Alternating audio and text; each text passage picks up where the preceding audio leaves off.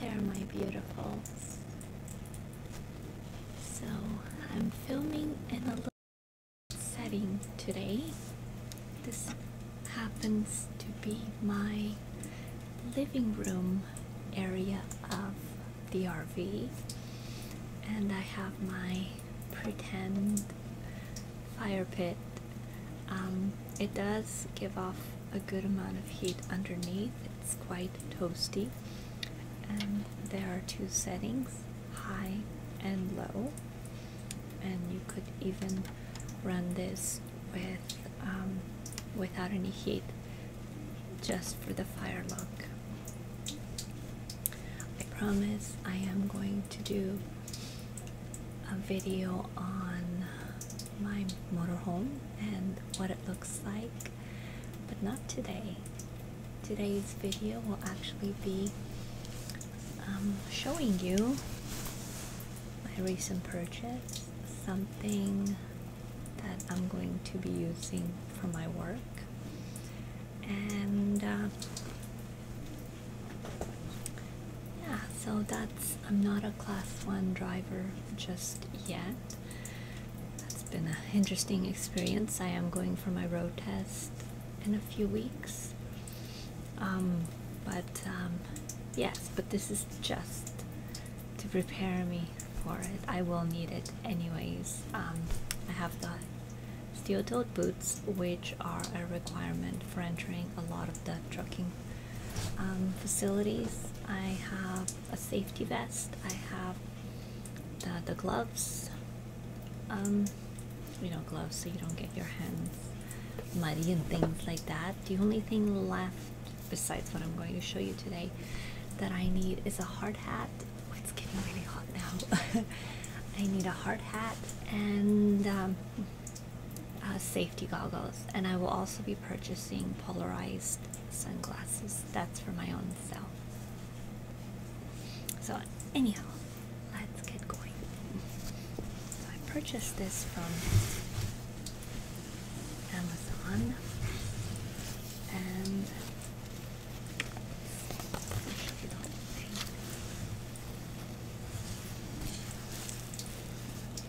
it's a pair of overalls.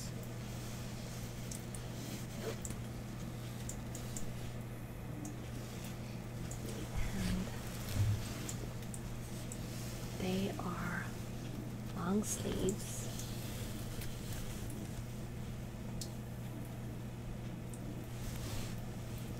They have a button at the sleeve here. You could open and close. And if you open it, you could roll this up a bit.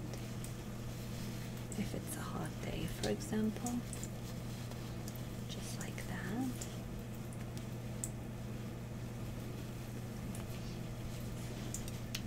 The color is black.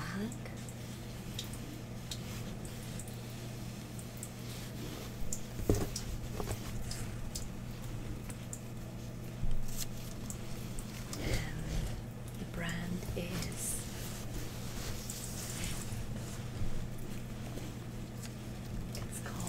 Dickies.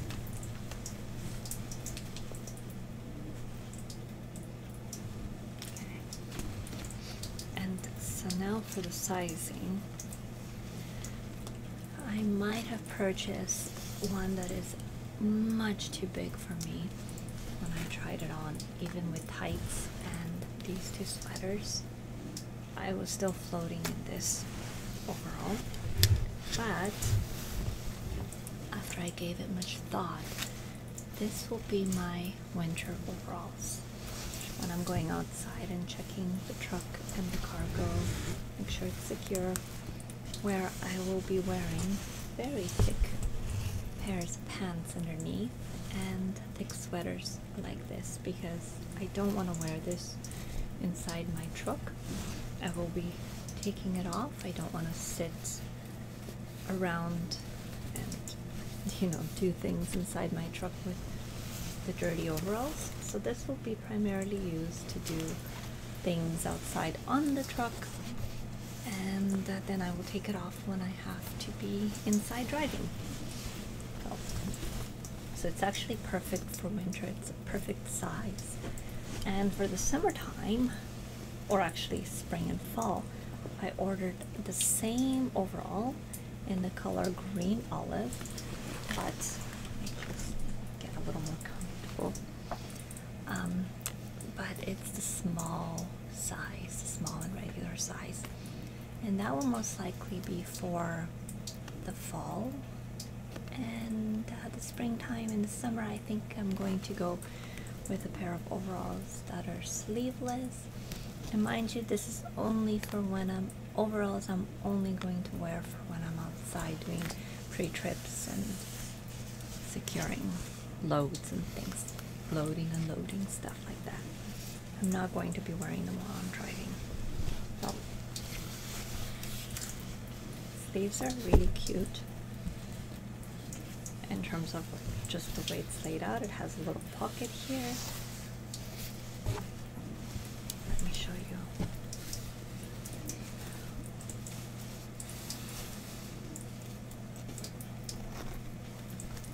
Pocket right there.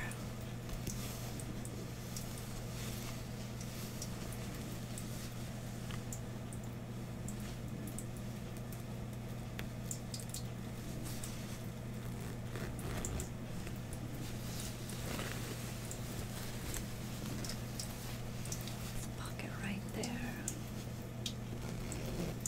as well. I like these pockets. I can put my phone in here. I can put some lollipops. Just throwing some examples. Now let me just show you. There's the pocket and the side of the pants here. And this is actually an air pocket. So it just goes down to the leg. It's not an actual pocket, it's just an air pocket. And same on the other side, there's an actual pocket. And then you have the air pocket as well. So just do the front, show you the rest. So I like the colors.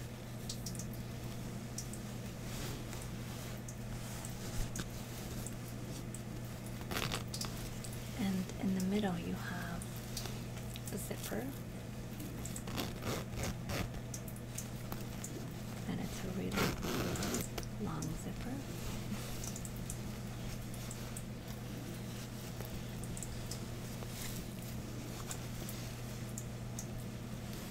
And alongside you have some clip buttons. If I can get it on, there we go.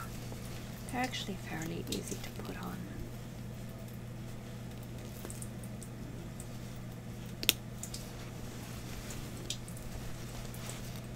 And then on the back of the overalls, you have another pair of pockets. Love the amount of pockets this has. You could put a lot of things in there. Now one of them has zippers and the other one does not. This one is just an open pocket, and I don't know what I would use this one for. It would feel kind of unsafe, but I guess we shall find out. And I noticed something at the bottom here. This is not at the sleeve, but at the bottom of the pant. There's yet another pocket. It's almost like a small piece of a knife or something that might go in there. I'm not making any suggestions, but what else would you, or maybe a wrench? Yes. Something, a screwdriver maybe. So,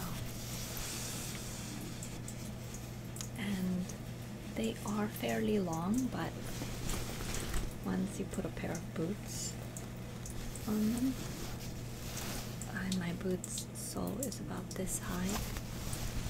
They fit just right for winter. So excited to start driving.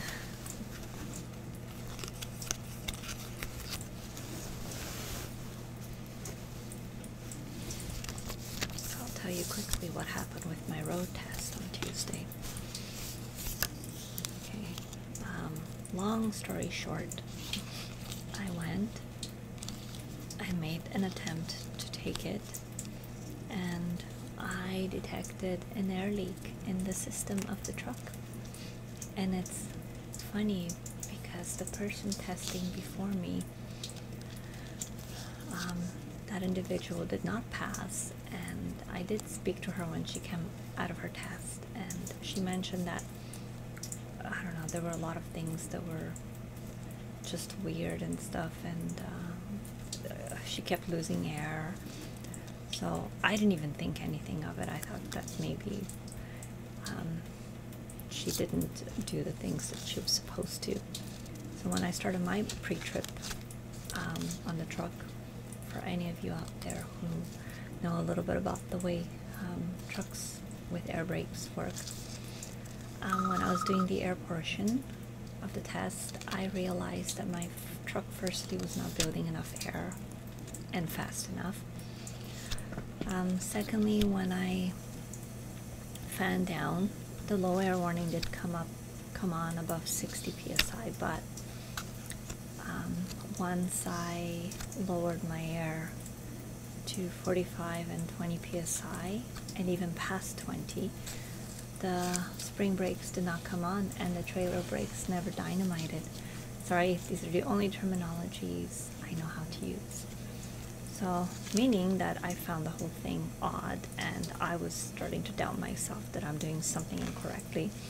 Finally, by the time my truck is down to 5 psi, I had to physically put the spring brakes on the truck and the tractor on myself, which is very unusual. So then, okay, I just ignored it, continued. I didn't ignore it. I knew there was something wrong with this truck, and I told the tester there's something fundamentally wrong with this truck.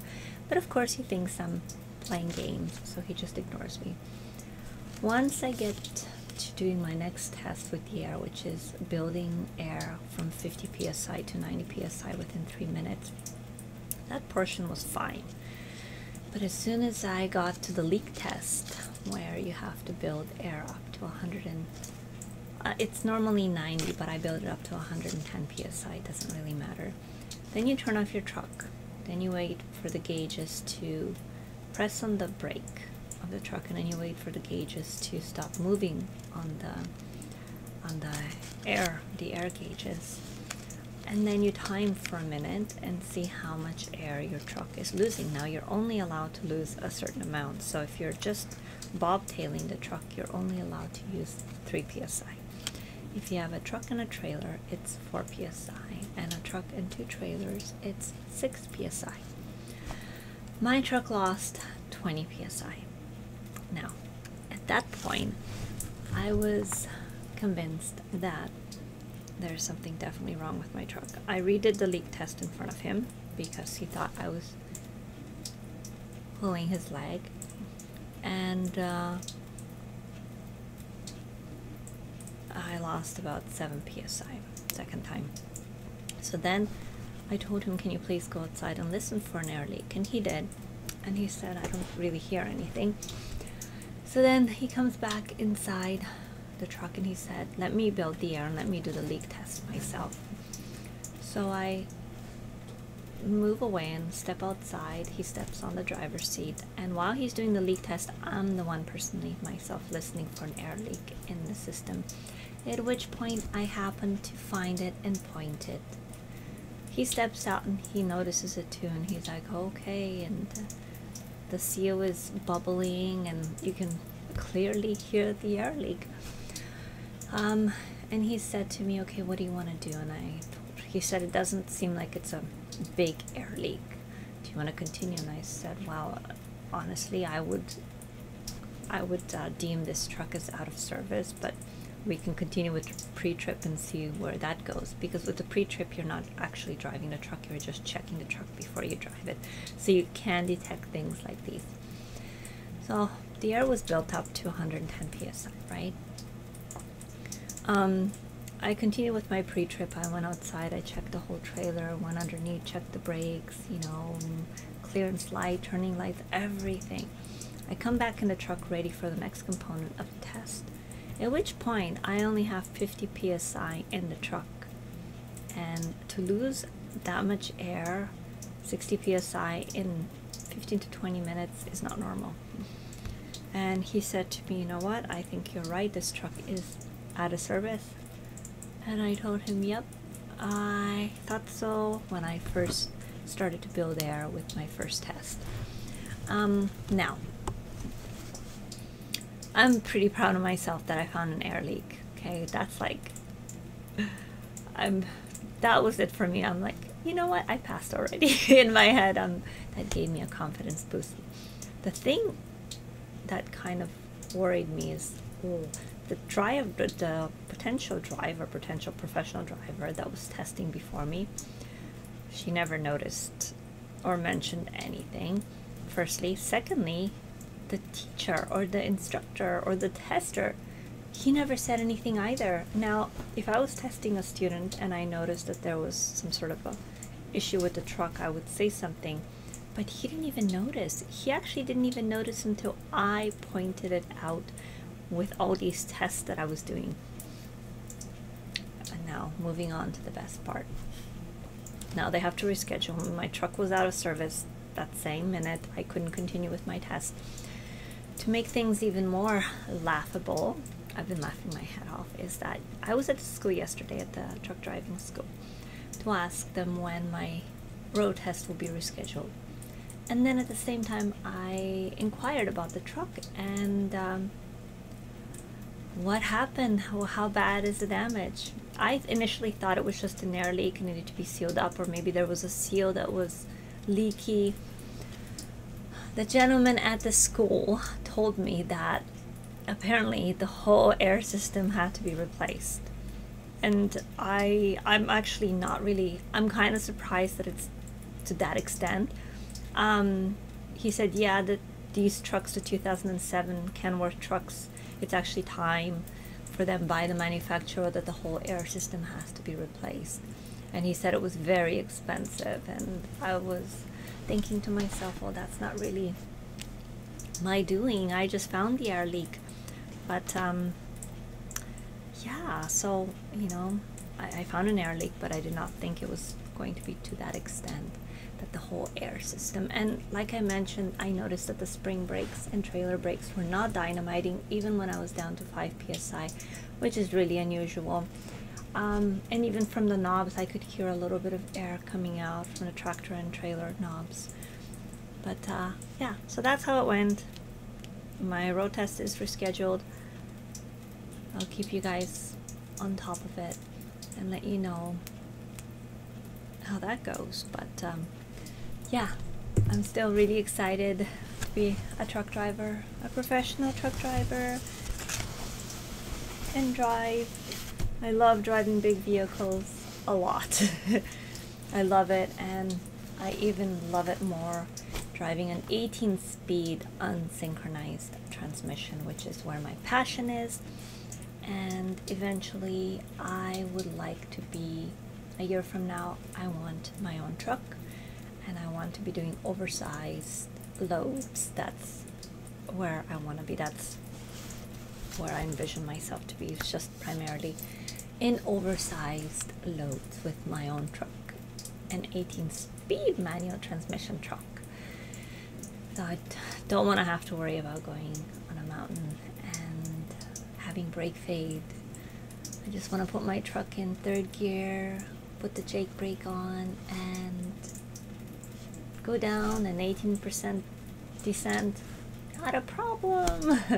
So that's about it, guys. I'm sorry if it was a bit technical. I just don't know how else to describe it, but I hope for all of you out there who do know a little bit about trucks, you appreciate the technicality, and I will see you in the next video. And if you have any questions about the overalls, let me know. These, I think I mentioned, are a size medium. They're huge for somebody of my stature. They are huge. So if you're thinking about them, I love them. I just actually ordered a small today, small regular. Great pair of overalls, but yeah, if you're somebody who's 5'7" and 120 pounds, go for a small. Maybe a medium for winter, but that's about it. Thank you for watching, and